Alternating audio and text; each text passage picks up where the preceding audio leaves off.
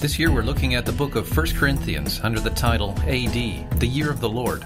Our world is obsessed with chasing our dreams and following our ideas and feelings, but instead of being fulfilled, we're struggling and wasting our time. We need a Lord, someone we respect who can tell us what's true and how to live. May these messages inspire you to trust the Lordship of Jesus Christ in your life. Under instruction. It's really good to see you all here this morning. Can I start with a question? Oh, I just did, didn't I? That's not my question. My question is, why do we so often get tempted to forget who our true Father really is? I'll come back to that. A couple of weeks ago at work, we had a communication workshop, and we had a psychologist do this little exercise with us, and she got us in pairs and said, one person tell a story to the other one. Can be anything, any story. So we did that. We started talking, started telling a story, one person listening, one person telling, and then 2 minutes in, she yelled out, "Blank face." And the person listening just suddenly disengaged, totally nothing. No response, no interaction. Do you know how hard it is to keep telling a story when somebody's doing that? It was like all the stories just died, absolute death. And it reminded me of this story I heard when I was at uni, that there was a psychology class that a professor was teaching, and he was teaching for the semester, and all the students in this class got together and they talked amongst themselves and said, okay, when the lecturer, if he moves over to this side of the stage or the classroom, everybody just sit up, take notes, look interested, just start, appreciating what he's doing. If he starts moving this way, just lean back, put your pens down, maybe yawn, look pretty, just disengage.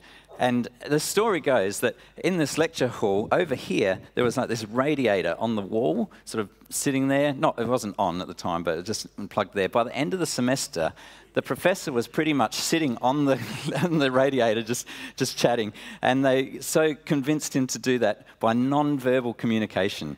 And the psychologists tell us that our communication is actually only about 20% and from spoken word and 80% non-verbal. So to that end, could you all stand with me, please? And we're just going to do a little bit of non-verbal communication as we pray with God.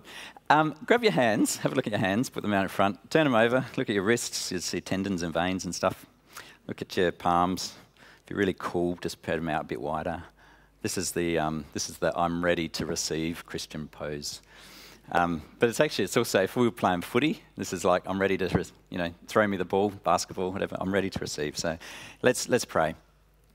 Father, we just stand here in your presence at this time. We've just got a few moments, Lord, to really be with you and to connect with you. And we're just really conscious, Lord, that this time is far beyond the words I say. It's about your Holy Spirit talking to each and every one of us. And I know that that's what you want to do, that one word from you sustains us so much more than all the other words that we hear. And so, Lord, that's what I'm praying for. Even now, as we just stand and take a moment, be speaking to us, Lord. You know what every person here needs to hear. We're open to hear. We just spend a moment. Thank you for your presence. Amen. You may be seated. I'm going to talk to you about this question of why are we so often tempted to forget who our true Father really is? Why do we forget that we are his children? Now, most of us are pretty lucky to have been raised in the lucky country. I know not everybody has, but Australia's a pretty lucky country to be brought up in. I certainly am very grateful for the upbringing that I had, and great family, great parents, mum and dad, love God, love people, which is Christianity really. But I'm also really aware that not everybody had that experience, and that there's so much things that happen in life and circumstances and things outside of our control that form who we are, that give us in our identity, that we end up thinking about or being who we are. And things have changed so much. What was the lucky country is certainly not been perfect for everybody, and there's been so much change. Even in the time that I have grown up, I had one friend, a neighbour whose parents separated, and that was really unusual. Now, any classroom you go into, so many kids are having to deal with sharing, and parents pass away, and it seems like there's sickness there. The society moves around so much more. We maybe even lose parents just that have got older. And we end up with, I guess, a sense of who we are from all of that upbringing and what we tell ourselves about that. Now, again, psychologists tell us that we are the sum of all those experiences that we have, plus our self-talk, what we say about ourselves. So it can be quite different for different people. Some people could go through one experience and they say that my upbringing was really uneventful. And for one person, they might see that as being peaceful. And another person might describe that as being boring. Or somebody might have been in a defence family and moved around and look back on their teenage years and go, you know what, we were transient, moved, I could never make good friends, it was horrible. And another person might do the same thing and go, I was such an adventure and I lived in towns all over Australia and made friends everywhere. So our self-talk ends up making us who we are. I'm going to get back to that. Things have changed. Things don't always work out perfectly, do they, with our upbringing, our relationships. The thing that can really happen, and I've seen happen, is that our confidence takes a hit. How confident are you? And I'm talking about confidence in your identity and knowing who you are and knowing who God says you are. Sometimes when you've been confident and then you've lost that confidence, then it really stands out. Some people maybe never found that confidence. But can you imagine just what we would do and be like if we had absolute confidence in knowing that God is our Father and we are His children? And I kind of looking at it like, you could agree with me or disagree with me, okay? But if you look around at how we live, you go, I can see where we lack confidence, like just what we do and what we don't do, the way we interact and how we don't interact. You see some people that really do have confidence, and then you know when you wish you could do that, but you withdraw because you don't have that confidence. You know when your kids start growing up and they start going to other people's places and they find out that your way of doing things is not the only way? Has anyone experienced that? It's kind of a weird thing, and you kind of have this. Well, this is everybody keeps their house a certain way, certain levels of tidiness, have certain routines, and then they start going to their friends' houses and they go, oh, they do it really differently.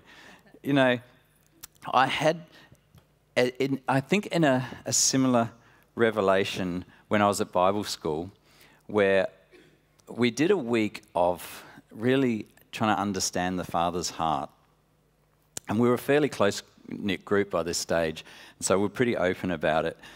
And it was really telling for me that a whole group of leaders that we were doing Bible school with had such a different upbringing and understanding of God and His heart towards them because of the experiences in their life. And what it showed is that what happens is that we get our identity from a whole lot of things. Our experience is one, our family is a big one, and our parents we obviously look up to. But because of so much references to the Father heart of God, the God being our Father, it can be very natural to perceive the Father through the lens of what we see of our own fathers. And sometimes that can skew what he's really like, because we might think that God is just that little bit critical, or a little bit distant, or a little bit judgmental, or a little bit unstable, or changing their minds, or maybe just absent, or maybe passed away, and that God won't always be with me. Maybe just human, because they are. And so we get a filter in which we can sometimes have the wrong perception of God, our Father. But our Father's heart towards us is more like, you know, when you've had kids and you just don't think you could love anything more than that little bundle. You remember that? Those of you who haven't had kids, it's the best thing. It's the thing that gets you through all the dirty nappies and the sleepless nights and the driving around at night. And it's that thing that you didn't even expect that your heart could be so overwhelmed towards somebody. But that's the Father's heart towards us. As my mother-in-law is really good at putting stuff on Facebook when she sees a missing persons report from the police. Every time she'll put it on. And you know how easy it is to just sort of flick past that? You go, oh yeah, there's another one, someone's missing. And we do.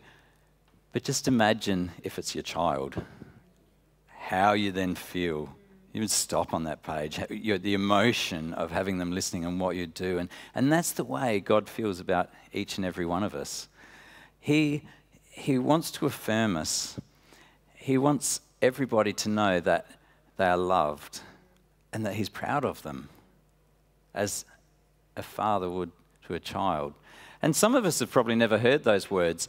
Some of us have probably heard them, but it's been a long time. Sometimes sometimes they've been said, but we don't necessarily receive them how they were said. Now, I've got a story for you, because we are going to talk about the Bible. I would like to talk to you about the story of the temptation of Jesus in the wilderness. Now, most of you will know it, so just in case you don't, I'm going to give you a quick synopsis. Jesus was taken into the wilderness, and he was there for 40 days, and he didn't eat, so he was really, really hungry. At that point, the devil came and tempted him, and he gave him 3 temptations that were recorded. One was, if you're the Son of Man, command the stones to turn into bread. And Jesus replied, it's written, man shall not live on bread alone, but by every word that comes from the mouth of God. So it didn't work. So the next one, Jesus is there. The devil says, actually takes him up into Jerusalem to the high point of the city and says, if you're the Son of God, throw yourself off of this holy temple, and because it's written that the angels he'll command the angels to care for you, to lift them up in your hand, and you won't strike your foot on the rock. And Jesus said, it is written, do not put the Lord your God to the test. And then Satan, not to be defeated, takes Jesus to a big hill, to a mountain, and shows him all the kingdoms of the world, and boasts or claims that he has the authority and ownership to give to Jesus if he'd like him. All you have to do is bow down to me and worship me. And Jesus replies with another scripture. It is written, worship the Lord your God only and serve him only. So I don't know how you interpret that story, but the way I've interpreted, which I think is a fairly normal interpretation, is that the way to deal with temptations and overcoming sins is to really know your scriptures, to have the right scripture at the right time, to combat the thing that is coming against you at the time that you're trying to overcome, that you're trying to get victory in. If you can get the right scripture, that'll give you strength, and it will. But I want to put this to you. There's a whole lot more going on in this story than just that, than just knowing the scriptures. Are you interested in finding out? Yeah. All right. I want to tell you, but before I do, I actually have to take you back one story. I have to tell you what happened immediately before Jesus went out into the wilderness. Now, what happened was that Jesus came to John the Baptist, who was baptizing people, and got baptized. And something very, very significant happened at that time. Now, I spend a lot of time in my own head, and I wonder about things. I wonder what's the force that keeps protons and neutrons together in the atom. And the other day on Mother's Day, how do all those pop-up stalls occur to sell flowers on Mother's Day? I mean, and even florists sell them on the side of the road now, but they could just open, but they, okay. And I've got a few ideas, but no real concrete answers on that one. But, you know, I wonder, Jesus and John the Baptist, they were relatives, right? They knew each other. How much time did they spend with each other growing up? Just, you know, the Bible says that Elizabeth, the mother of John, and Mary, the mother of Jesus, were relatives, and so they would have spent a fair bit of time together. Did they sort of play, and did they, as they were growing up, did they start to wonder if they were different? We do know that Jesus, when he was 12, was at the feast, and there was 8 feasts during the year, so at least those times probably John and Jesus got together if they didn't sort of play every day. I don't know, I just wonder. But he was at the feast in Jerusalem, and the rest of the family went home. They're looking, where's Jesus? And he's not there. They go back and they find him in the temple in his father's house. He was really comfortable knowing that God was his father. So there's that. I don't know how open you guys are in your family to talk about sex or what Mary and Joseph were like, but can you imagine that question? Dad, how are babies made? Oh, awkward. Also complicated in this situation. Do we tell him, like Mary and Joseph looking at each other over the table? You can tell him. Tell him. Did they know? Did they start to? There's a bit of an inkling when John was baptizing and Jesus came to him that maybe they knew that there was something special about them, because John was baptizing and he said to Jesus, I can't baptize you, you should be baptizing me. And Jesus said, no, just to fulfill righteousness now, let it be like this at the moment. And the significance that John was baptizing people, that John the disciple wrote this in his gospel about, quoting John the Baptist. John the Baptist said, I myself did not know him, but the reason I came baptizing with water was that he might be revealed to Israel. Now, John did know Jesus, but he didn't perhaps know who the Messiah was, absolutely for sure. But when Jesus was baptized, it was revealed. Because what happened was that when Jesus was baptized, as soon as Jesus was baptized, he came up out of the water, and at that moment, heaven was opened. And he saw the Spirit of God descending on him like a dove. And then what happened next is really, really important. There was a voice from heaven, and it said, this is my Son, whom I love. With him I am well pleased. So the significance of this is that Jesus got that word of affirmation, that absolute knowing that he was God's Son, and then he was taken by the Holy Spirit out into the desert to be tempted. At that point, he hadn't performed any miracles and he hadn't started his ministry.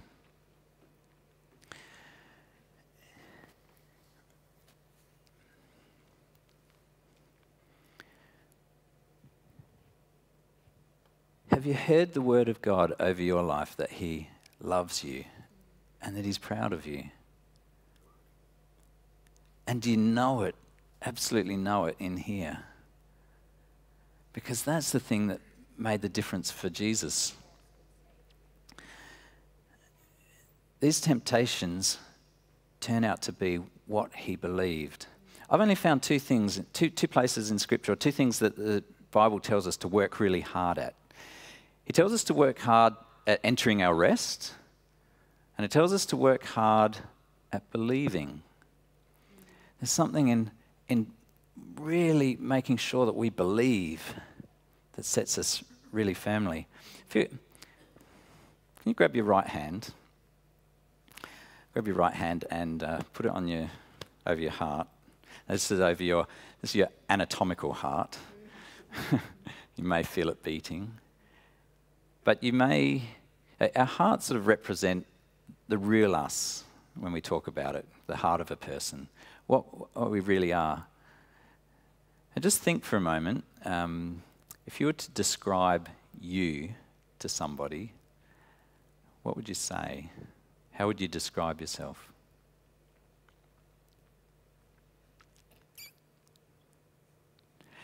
And then just to be even more honest, how do you describe yourself to yourself? Just think for a moment.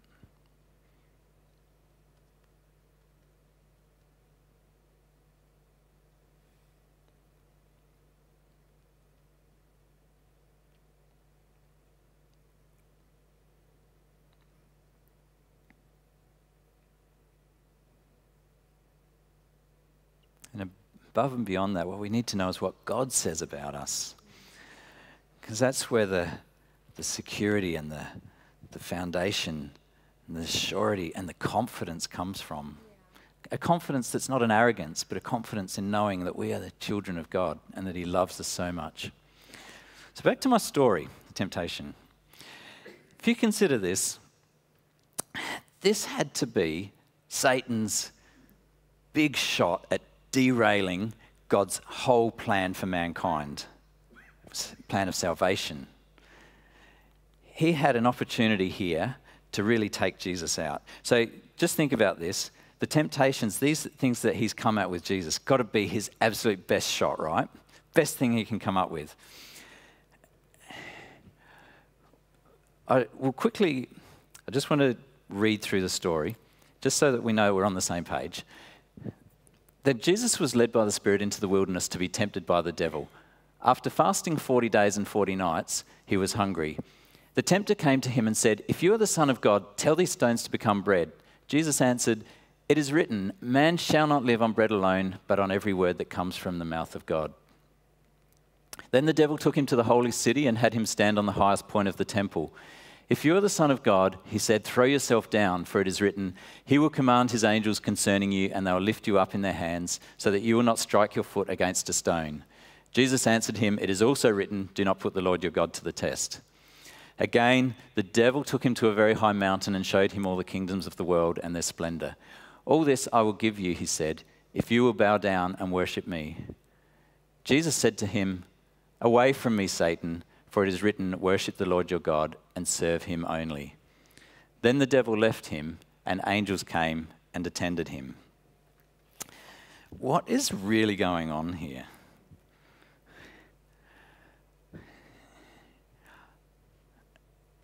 "40 days and 40 nights not eating, you'd be really hungry, right? Really hungry.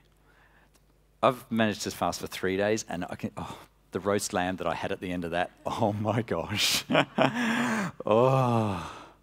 It was starving. Oh, flashbacks. You just imagine this scene, and Satan's saying to him, if you just turn those stones into bread, and you won't be hungry anymore. And Jesus could have done it. Why didn't he do it? Why not? I mean, yes, he would have been maybe even thinking, well, if I do that, I won't be hungry now, but that's not going to sustain me. And in fact, the way he replied, it was written, man shall not live on bread alone, but by every word that proceeds from the mouth of God. And that word is the Rhema word, which is the alive and living word, that continual word, that word that I just heard from God today, this week, not something that happened 20 or 30 years ago. So maybe there's that. But what about this? If Jesus had have performed that miracle then, and he must have been really, really tempted, must have really wanted to, for it to be a temptation, it would have proven his identity. He would no longer have to just go, you know what, I believe I'm the Son of God because I heard my Father's voice. I've just proven that it's true. How does that parallel with our lives? How often have we heard and we know, and we come to church and we know that God is our Father and that we are his children, but we seek proof? It'd just be so nice if God could just do this for me and prove, rather than me work hard to believe and have that confidence and security against whatever circumstance I'm facing that I'm his child. The next one gets even weirder, because let's think about this for a moment. Jesus is up on the top of the temple in Jerusalem, and Satan says, if you're the Son of God, throw yourself down. Why is that even a temptation? Why would Jesus want to do that? That would not tempt me at all. Seriously, I thought about this when I was preparing it, and I thought there's actually a couple of guys in this church that I do think that would be a temptation. One's on a trip in the Philippines, and the other one had a birthday recently. And some of you know, they're crazy guys. They go, yeah, this is great. But I wouldn't want to jump off a cliff. So what's going on here? You know, Satan is questioning Jesus' identity. He's going, you know, I'm giving you an opportunity to prove that you are the Son of God. Not to just have to believe the Father's word, but to actually prove it. Not only that, but, and Jesus must have been really tempted. He must have thought, if I was to do that and actually have all the angels come and lift me up, that's going to set me up pretty nicely for not having to just believe, but to be able to do what I want and not really have any consequences. Because God will take care of me, fix it up. Even if I mess up, make stupid decisions, make unwise choices, you have to fix me up. How does that parallel with our lives? It's a question about our identity. And then the last one, so again, big shot. This is Satan's opportunity to try and tempt Jesus to derail him. He takes him up to a mountain and says, looks over all the kingdoms of the world and says, I'll give you all of this. Now let's think about it. Jesus must have really desired that. You know, if he didn't, it wasn't a temptation. So there must have been something that in his natural form, he would have thought, that's what I want. I don't know about you, I wouldn't. I'm a bit OCD and I have enough trouble just keeping my garden how I like it, little spot. And as far as the responsibility of ruling the world, no thank you. But Jesus, this was a temptation. What was he tempting him with? Well, the scriptures say that the world was created through him and by him, and that it's held together by him. So Jesus was already there. He already owns it. It wasn't Satan's to give. It said, the scriptures say that the government will be upon the shoulders of the Messiah, of Emmanuel, of Jesus. So if he knew who he was, that he really was the Son of God, he could stand firm against this temptation, that it didn't become a temptation. It wasn't, he could rise above it. And that's really what I want us to understand, is that overcoming temptation is so much about us having absolute surety and security in knowing that God is our Father, that he loves us and that he's proud of us. Because when we have that, we actually walk almost above the temptations, because things happen. The things that we might have previously been tempted with are just not who we are. You know, I was trying to think of examples, and this, I don't know if this is a good example because it might take this the wrong way, but I don't swear, and the people at work sometimes they laugh at me, go, "Oh, we've never heard you swear." Okay, but I'm not tempted to, because it's just not who I am. So it's actually not an issue.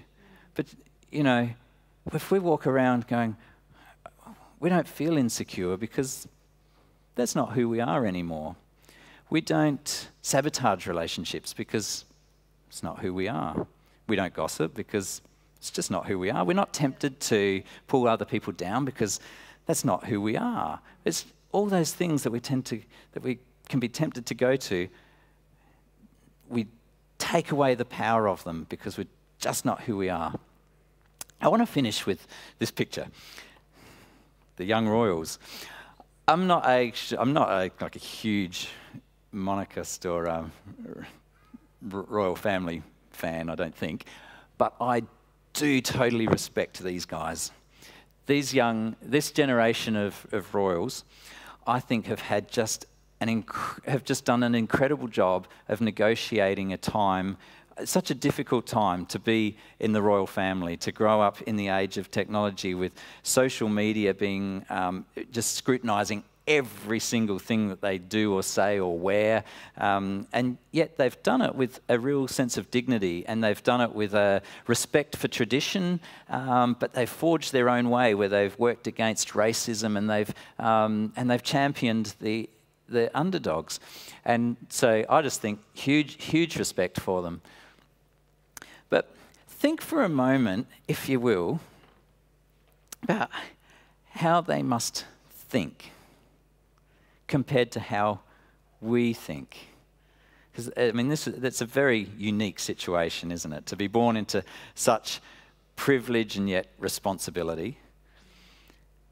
And how they think would affect so much on how they behave.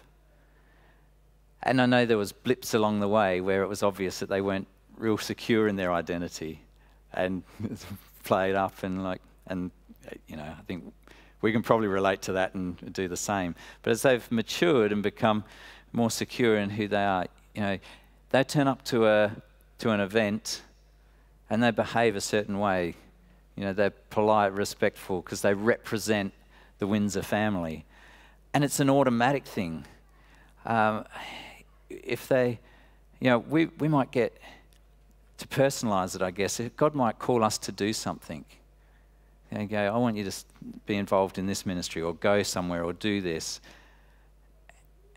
Do we really confidently and straight away go, yep, I could do that? I'd go to New Guinea, for example. Plug. Or go, oh no, I've got this excuse, or I can't do that, or I wouldn't be able to, or we naturally think of these other things we can't. But if somebody says to Prince Harry, for example, do you reckon you could go across the other side of the world to open the Invictus Games? Where does his brain go?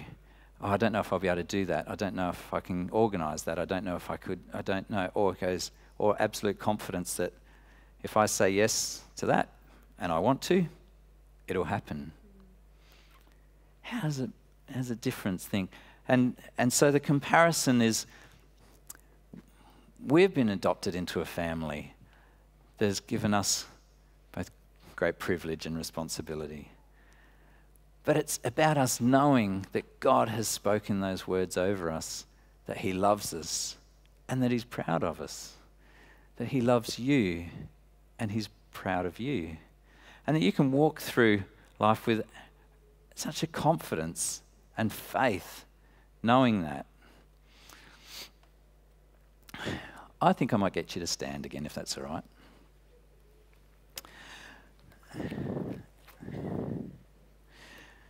We're going to spend a moment in prayer, and it's like we did. If you want to open your arms, by all means do.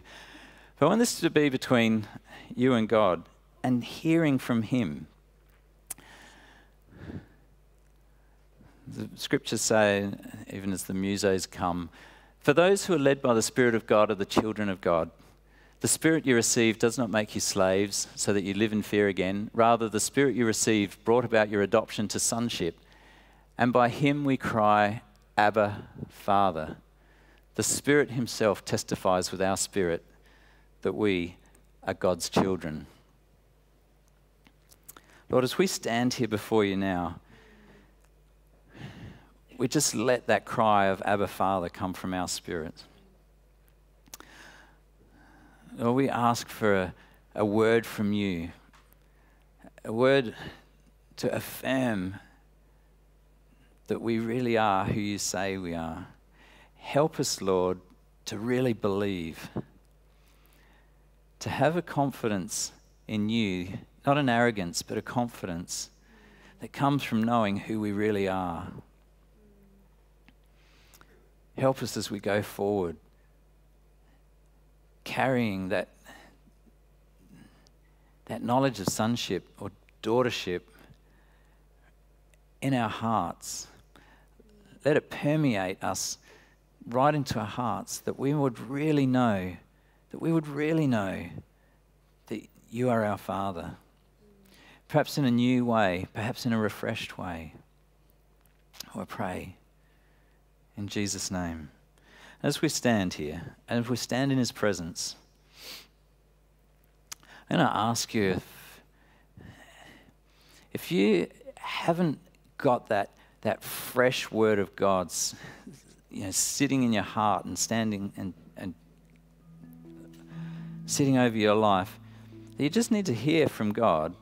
We're going to open up this time to pray with you. And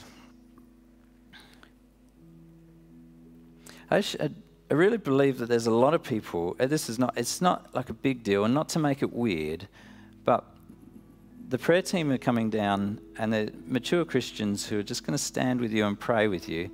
If you need to hear the voice of God, just to hear him say over you, you are my son, you are my daughter, I love you, and I'm proud of you. Because it absolutely changed the course of history with what happened with Jesus. And it can change the course of your history. It can be really significant. Sometimes we don't even know what we're missing.